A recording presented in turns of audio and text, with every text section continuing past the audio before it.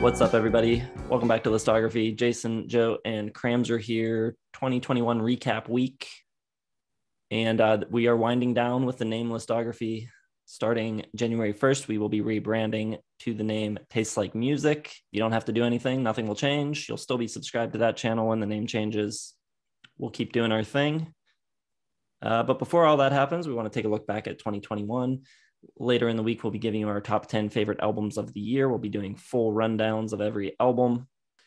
That'll be a big one on Thursday, but right now we're going to just take a look back at the channel over the past year.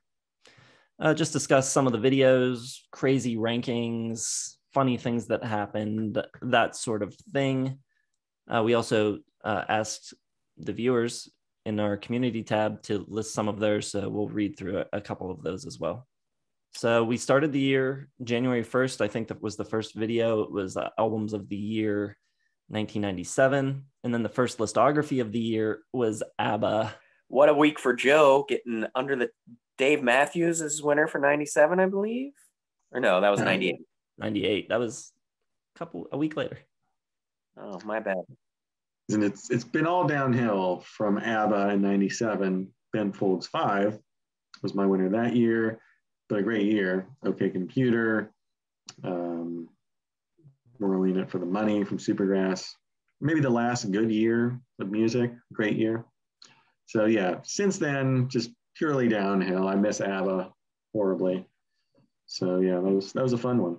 The thing I take most from 2021, and we kind of saw this coming in 2020, those Cranberries fans, man.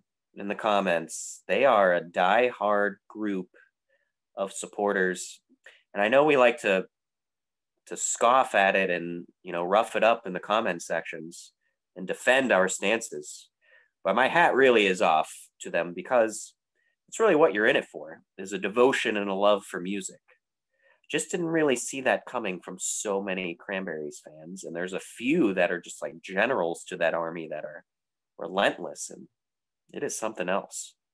I think a fun thing for me was some of the really dumb side threes that we did that actually people seem to like. I thought they would turn on us maybe or be like, what are you doing, guys? But the people that watch this channel were into some of those, and they were like, these are some of the weirdest, coolest videos we've done. So that was just kind of interesting to see that, we can go to some like surreal type of places and people will still be into it.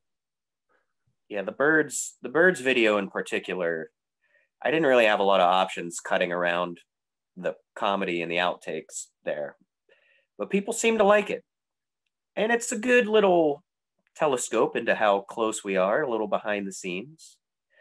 There was also that stupid ass food video we did for side 3. That was awesome. Yes, not the bands named after food, but our favorite foods that had bands named after them. There could not be a dumber topic, but people loved that video. It was really interesting to me to see, and I don't know, maybe we'll get a little weirder with it going forward. I wouldn't mind turning up the comedy on the channel once it tastes like music, maybe get some skits in there. I don't know, but that's kind of my audio video background, is putting in the humor, so we'll see. But one thing that's not funny is Joe's love for Greta Van Fleet. And if we can all get some sort of virtual Zoom call, intervention thing going, that would be nice. Come back at me. Air your grievances. Festivus me. I would, but I don't think about you at all.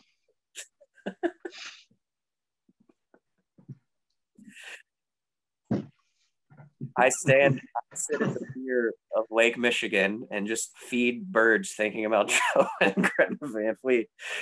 Like that Seinfeld where he's just sitting there like, What were your favorite listographies to listen to this year? That's a good one. One of my favorite listographies to record was Sonic Youth, because I just really wanted to hear Joe's opinions on anything, but we actually got some good reviews at the end with like Goo and stuff like that. My least favorite easily probably Three Dog Night. It blows my mind. I usually always, even when I disagree with Jason, respect his opinions, but I am so in a different universe with him on that band. I can't even imagine. And I can't even, like, from what I know about Jason, still can't understand from Jason's point of view how he likes Three Dog Night. So it blows my mind. I really enjoyed, I enjoyed Sonic Youth for like the science experimentation of it. And same with kind of Billy Joel, just because I wanted to hear what you would say about him. Personally, you got to go Killer Bees, Beach Boys, and Birds were my favorite. Definitely to listen to and record. And least favorite, I just got very little out of George Harrison in the Cranberries. I don't know. Cranberries, I kind of expected to be unthrilled with, but something about Harrison's discography. Maybe it was just when I was listening to them, I wasn't really concentrating or something, but I don't know, went over like a lead balloon with me. My favorites, I'm going Bees as well, Beach Boys and Black Sabbath. I enjoyed the hell out of Black Sabbath week. I loved listening to all those records again. Least favorite, and we haven't really done one that I'm like, oh my God, this is so horrible. All of these are just kind of like, why are we doing this? But for me, Eurythmics, Faith No More, and Cranberries were kind of like that. The one that was really eye-opening for me, and it was a band I really liked before a lot, but now I like really love them and had some unexpected 5-star winners, was Mott the Hoople. And that was a bit of a fun shoot for me because I came in here a little bit tipsy, so just had a fun time shooting that. But yeah, like the albums I didn't know by Mott, loved them. Mott was definitely an interesting one. I was not very familiar with theirs, and they impressed me for sure. Probably as far as like going in, my appreciation for a band and going out of it, that was definitely the one where it was raised the most. My saddest thing about the channel, RIP GMA. Loved doing that for a few months. Hopefully we can get another style video of that on. But all in all, it's our first full year as a Holy Trinity. Obviously, I came on for a couple videos in 2020 in March or April. And then Joe, I was like, Jason, we got to call Joe and get him on here. And it's been fun loving with you dudes ever since. Love you guys. You're the Neil and Getty to my Lifeson. Before we go, I just want to, remember the fun of March Badness as well. That was a highlight of the year, I think, for a lot of people.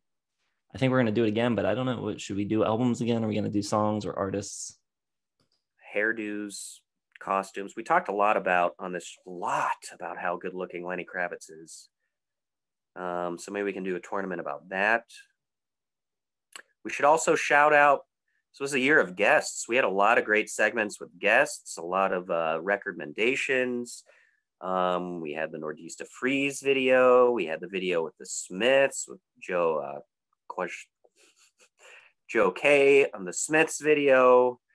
Bringing in guests is something else we would like to do. In the future. I know it's a good chance when we eventually remaster Tom Petty, we'll bring in huge Petty fan Dylan Seavey, perhaps. We've talked about that. So if that's something people out there in TLM fandom land really like, we can try to amp up the guests for sure. That's the thing. If there's like an artist that would be reasonable to get on the channel that you like, tell them about our channel, like tweet at them or something, or like help us raise awareness. So I'm out there just like sending random messages to people, and we've roped in a few, but I think some help from the audience would go a long way. Do our work for us. Do our work for us, because we ain't gonna do it. And one guest, Cramser wasn't invited to this episode because he's a hater of country music, but Sam Outlaw, of course, 5 albums for people who don't like country. A lot of fun doing that one. I did watch that episode. You guys were great.